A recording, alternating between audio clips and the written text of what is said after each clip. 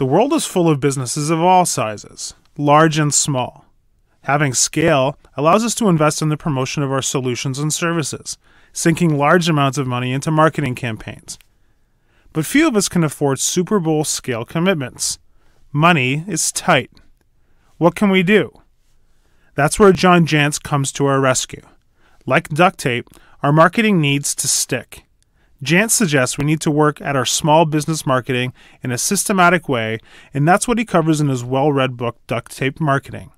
So join us for the next 10 minutes or so to unpeel the first layers of marketing stickiness.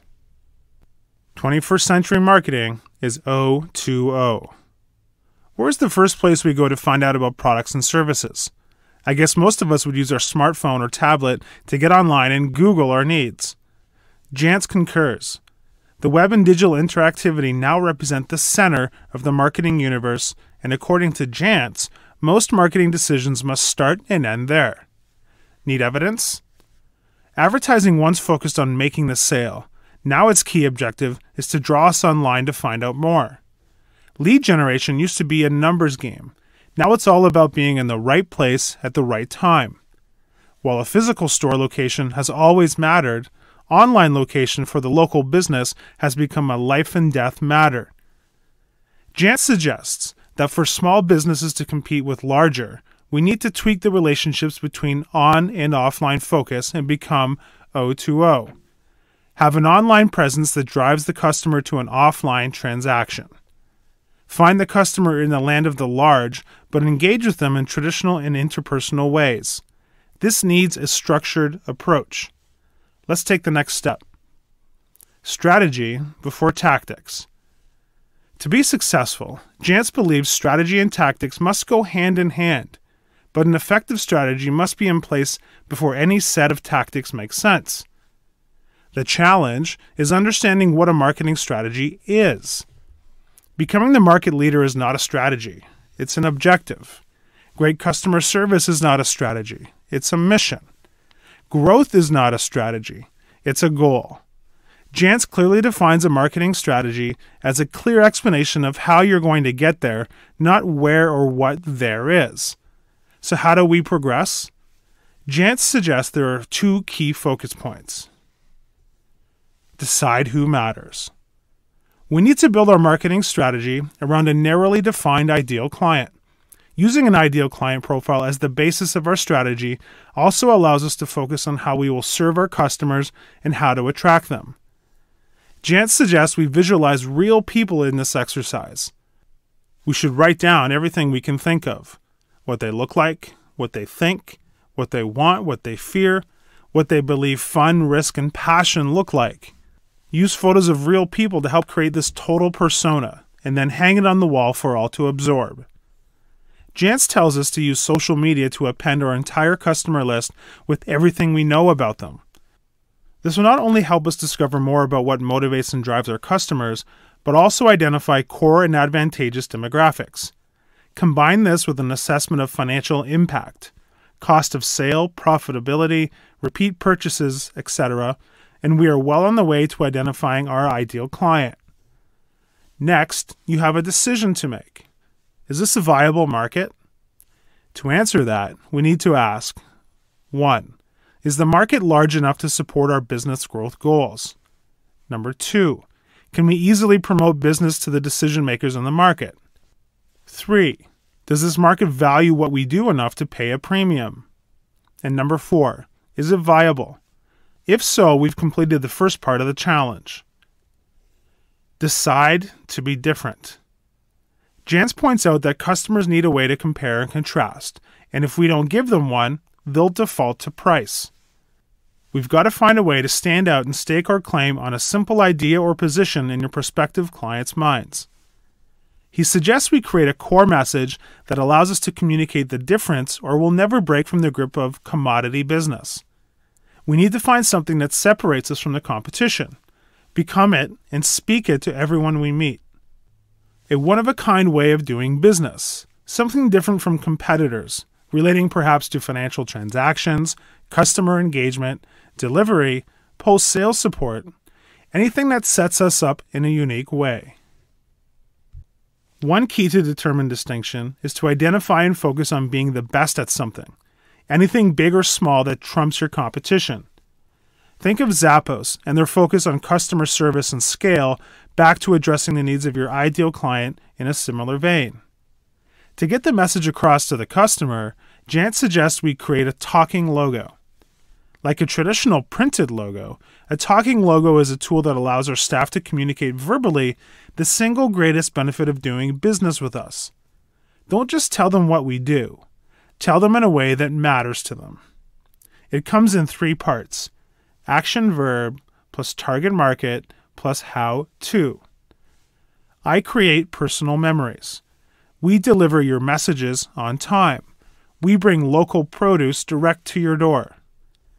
The key focus is to take a hard look at what you do for a living and commit to it, stay at it, and resist the temptation to wander off in the next new direction. Jantsch reminds us that building our unique brand takes time and patience. The payoff, however, is what differentiates the winners from the losers in this big marketing game. Meet the needs at every stage. Duct tape marketers attempt to move their target prospects along a logical path geared to addressing the various stages of client development. According to Jantsch, this gradual trust-building approach allows businesses to enjoy a much greater relationship with their clients and makes the process of marketing much easier. What are the stages? Suspects, the list of people who fit our target description. Prospects, the list of people who have responded to an offer for more information. Clients, the list of people who have tried our product or service. Repeat clients, the list of people who have upgraded or purchased more. And champions, the list of people who tell others and sell for us. These stages follow a natural progression, what Jantsch calls the marketing hourglass. And at each stage, different marketing activities are appropriate. The key difference between the traditional marketing funnel model and Jantsch's hourglass is the focus on expanded product and service opportunities. The 7 phases of the hourglass align to the sentiment of the customer, and key focus materials are: Number 1, know. Here we focus on our ads, articles, and referred leads. 2, like. Here, advantage is gained from our website, social media profiles, and email newsletter. Number 3, trust. Trust is built through delivery of our marketing kit, white papers, and sales presentations. Number 4, try. At this stage, customers align to webinars, evaluations, and supporting activities. Number 5, buy. Success. A sale is made supported through fulfillment, new customer kit, delivery, and financial arrangements. Number 6, repeat. We don't stop now. Ongoing engagement is created using post-sale customer surveys, cross-sell presentations, and regular update events. And number 7, refer. Ongoing success is developed using partner introductions, peer-to-peer webinars, and community building. Effective marketing eliminates the need for selling. Using duct tape marketing moves the focus away from selling and toward educating prospects that have already expressed an interest in our business and, more importantly, our unique approach. The duct tape marketing lead conversion system relies on 3 distinct components. Number 1, discovery. In discovery, the central goal is to discover if a prospect actually fits our ideal target market. Jantsch suggests if we've done a good job in your marketing up until this point, you will attract qualified prospects. The discovery phase is initiated when prospects call or email requesting an appointment or asking if we can help them in some manner. It is important that we have a systematic way to handle these requests. Jantsch suggests we pose a few simple questions in our first contact that allow us to get a feel for how ready they are to understand the need for your products or services. It's key we resist the urge to tell them all the great things you can do for them. Leave them wanting more. Number 2, presentation. The duct tape marketing tool of choice for this step is what Jantsch calls an internal seminar. The internal seminar is a partly scripted presentation made within initial client meetings. By having an understanding of what we will say and what questions we will ask, removes the risk of the assumption and ensures key points are presented. When we take control of the meeting and present our core points in a structured way, we'll either connect or not. But Jantsch suggests when we do, it will be the right connection. The structure of our internal seminar can allow for plenty of interaction, but like a well-crafted seminar, we are the presenter in control. Number 3, transaction. The final leg of the lead conversion system is a planned first purchase transaction process. In other words, a thought-out and consistently executed way to take the order, deliver the goods, or execute an agreement. Make this step painless, and we're well on our way to orders number 2 and 3. When new clients say yes, we should be prepared to teach them how to get the most from the relationship or product by putting a new customer kit in their hands. This, a key part of the marketing collateral, allows new clients to fully understand what to expect now that they are clients. As part of the process, Jantsch suggests we design a step that allows us to give our new clients more than they anticipated, to immediately surprise them with something more than they expected.